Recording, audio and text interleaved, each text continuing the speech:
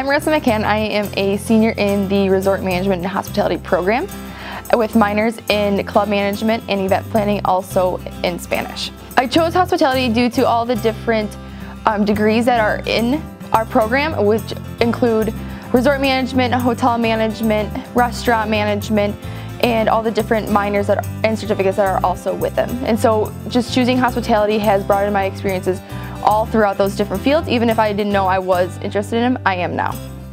So the different events that I've been able to put on and attend were the Hospitality Gala for 3 different years, and I was actually able to go to the 2016 Winter X Games in Aspen, Colorado, and I will also be going to the 2016 Summer X Games in Austin, Texas.